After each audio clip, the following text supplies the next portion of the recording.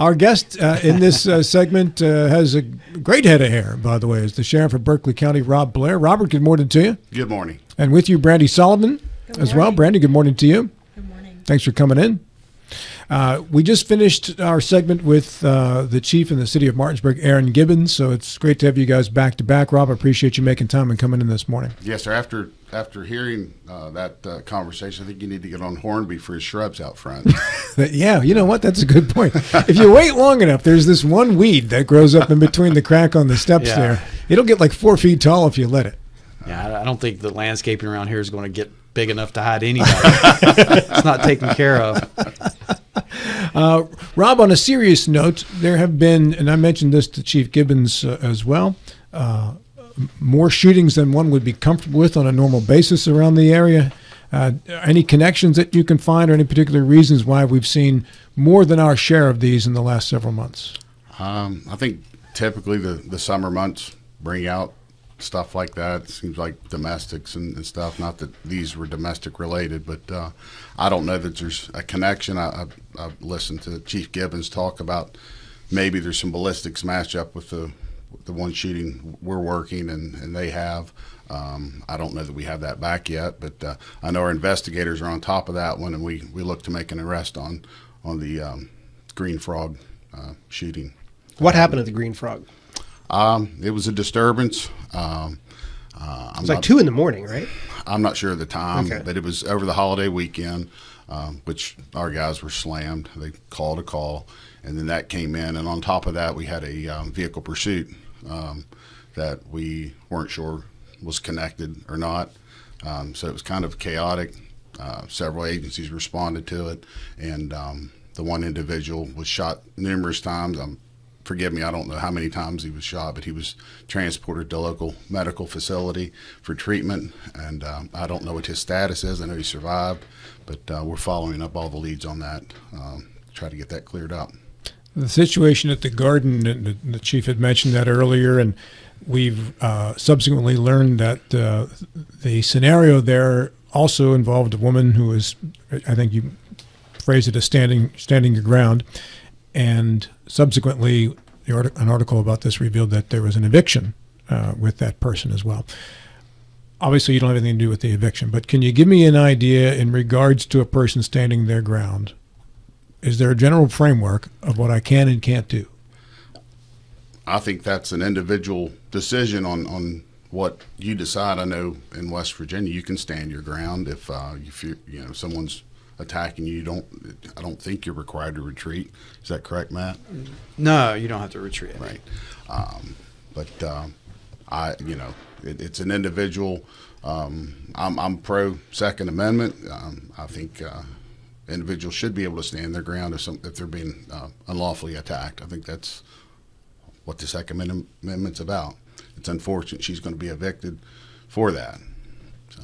Matt, is there any law, information, anything legal you can enlighten us with? Well, I would just say for self-defense, you have to have a fear of imminent, serious bodily injury or death. Like, so if someone is coming at you with throwing a water balloon at you, right, you can't pull out a gun and shoot them. And that's with the update on the stand the ground or the Castle Doctrine.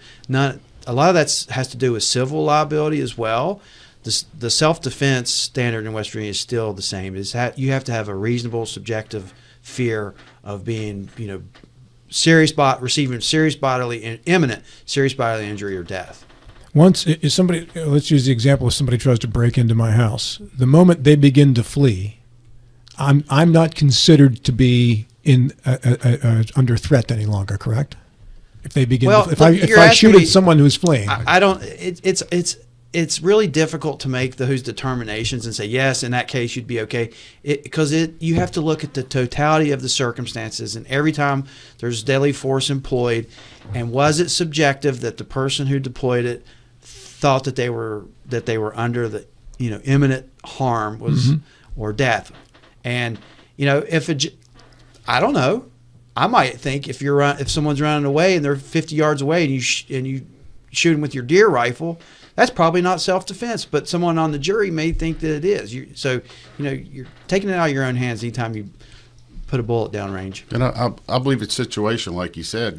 Someone running from a shooting, could they be running towards someone else if they're they're a violent offender? And so yeah, like you said, it's subjective.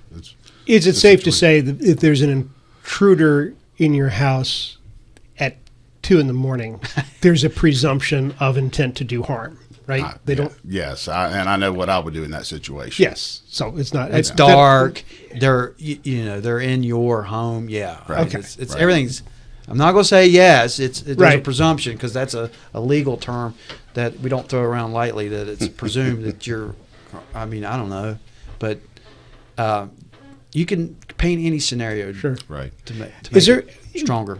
With these shootings that have been happening, the Green Frog and others, is there any indication that this is anything other than interpersonal disputes that get out of hand? We don't have gang activity, that sort of thing.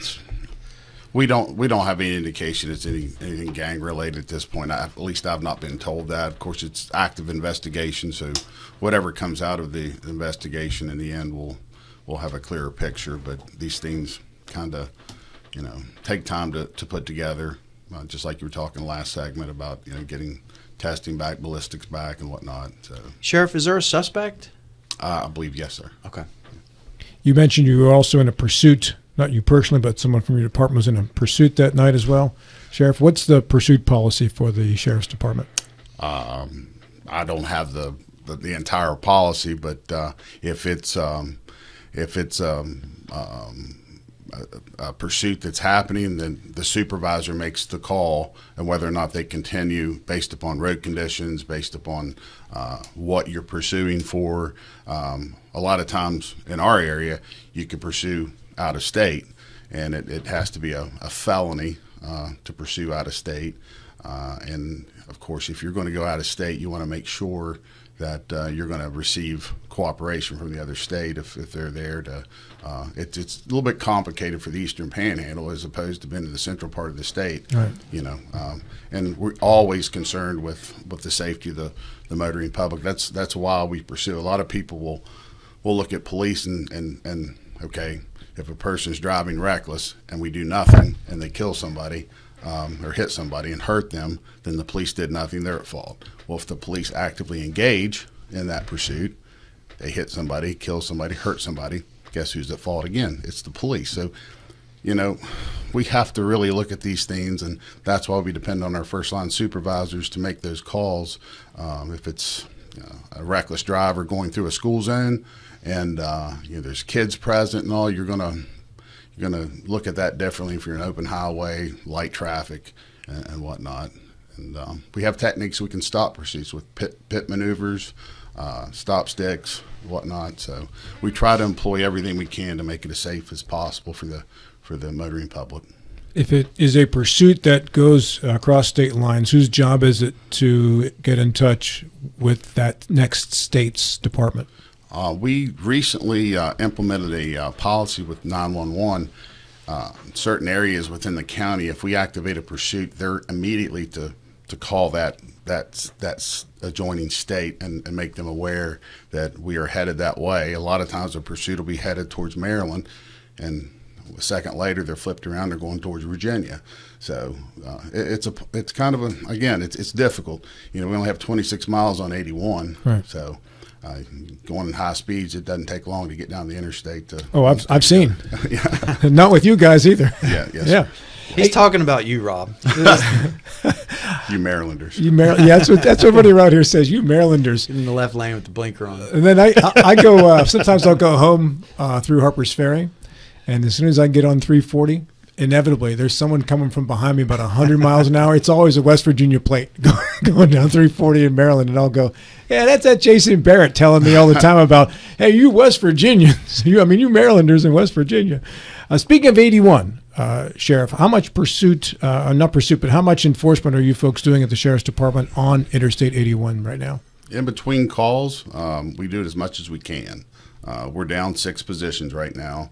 And I would like to get those positions filled to where we could have an actual unit that is primarily, not totally, committed to 81, but for the most part, traffic and interdiction and stuff like that. But our guys do a magnificent job based upon the call volume that they have, and they try to get to as many areas of the county. It's not only 81. You wouldn't believe the areas of the county we get requests for our signs to put up speeding all over the county. We try to accommodate everyone, and those signs help us gather information, and then they help us to slow down with the flashing digital numbers, and that tends to slow people down. And then we put patrols out when we see problems in those areas. Would you personally be comfortable pulling somebody over on Interstate 81?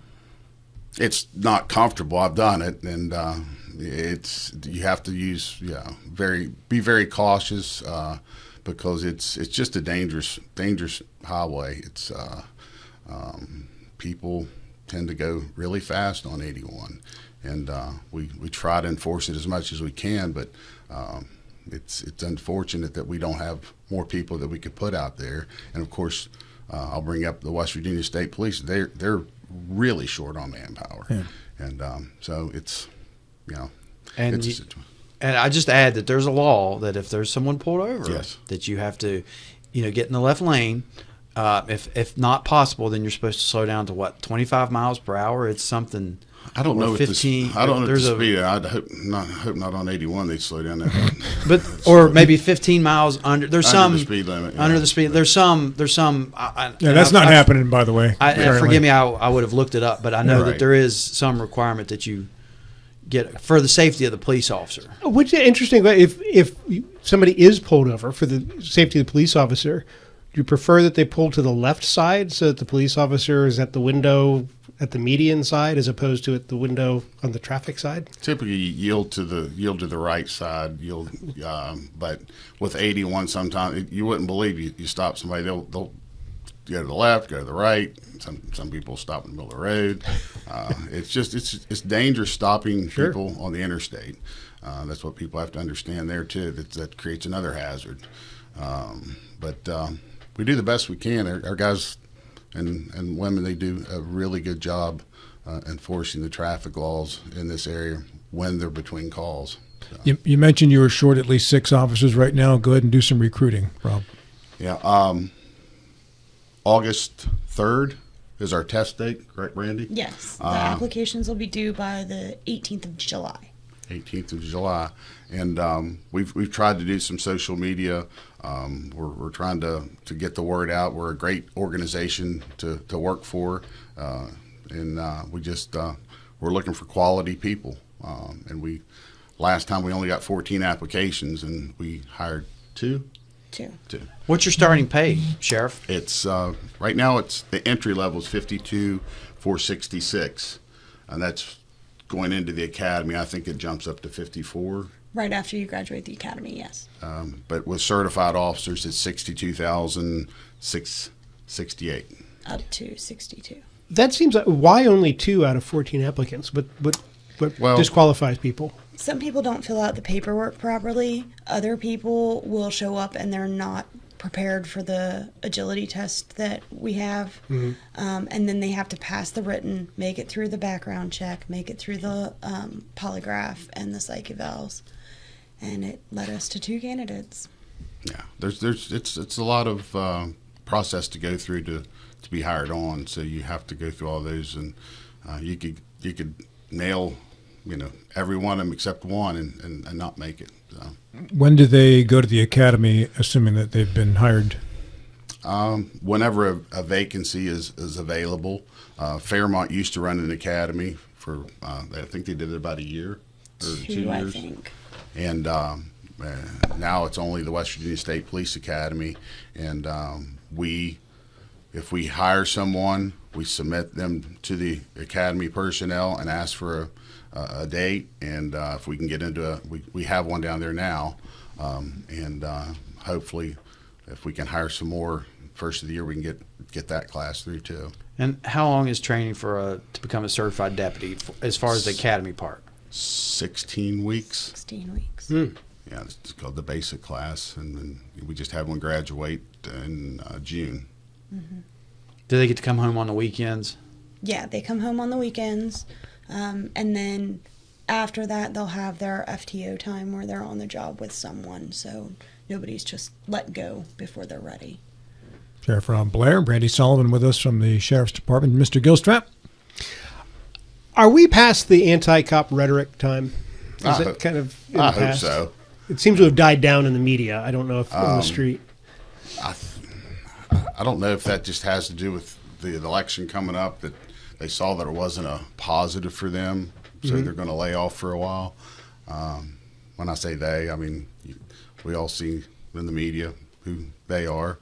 But I was over it when it happened. I could see what it was doing to our country and what it was doing to our, and right now it's fruits of what happened is our hiring process now.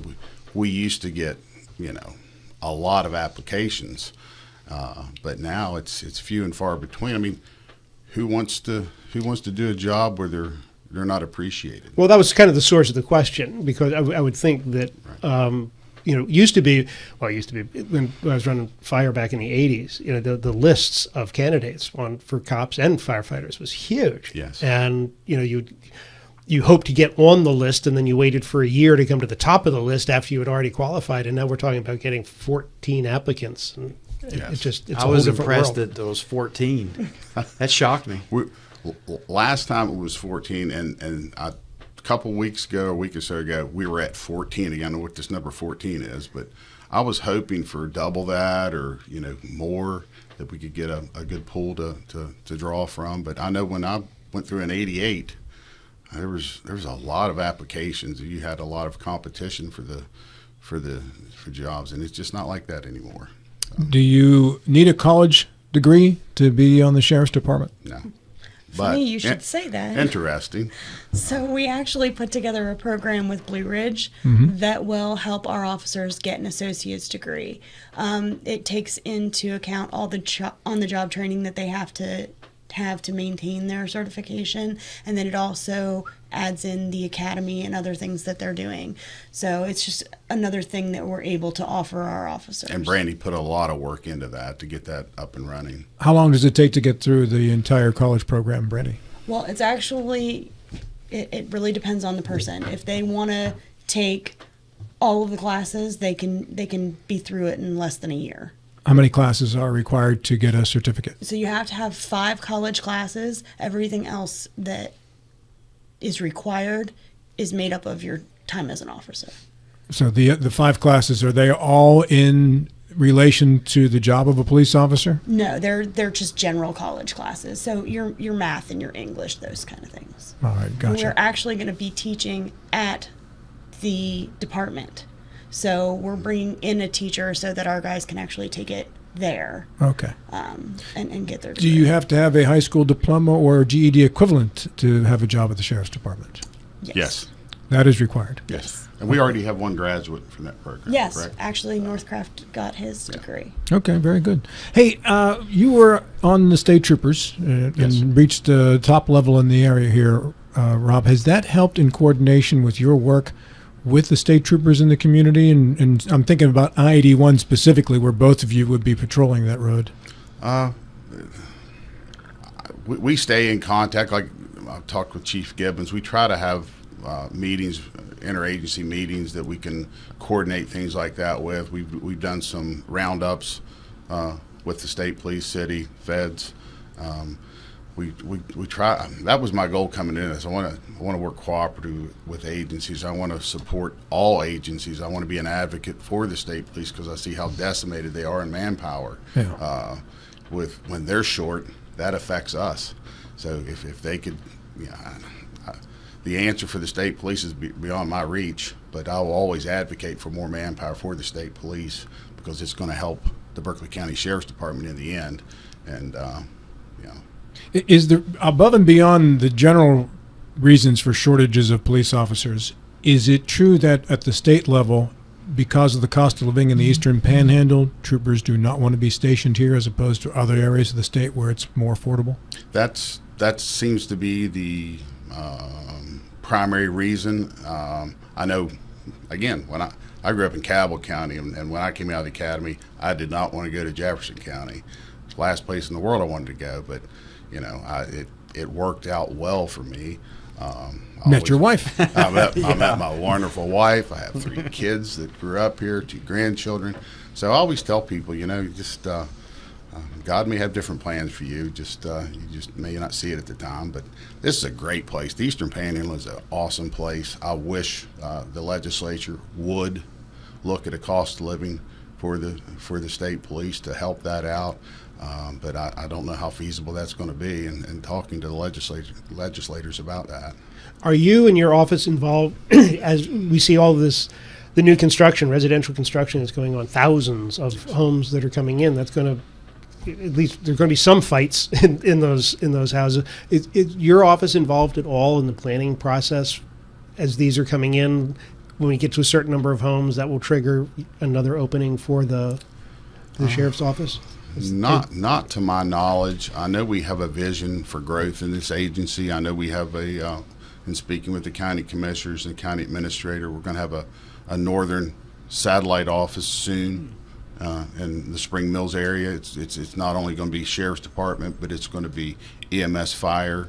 It'll be a emergency services complex, so to speak. But we'll have space there, which will be awesome because we're kind of crowded where we're at now.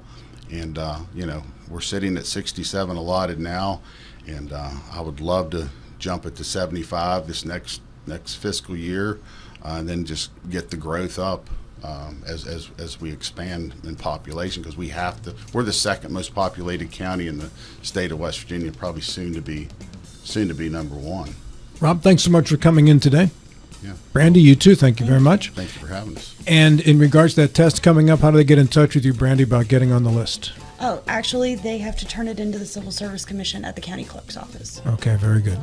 Thank you both. Thank you very much.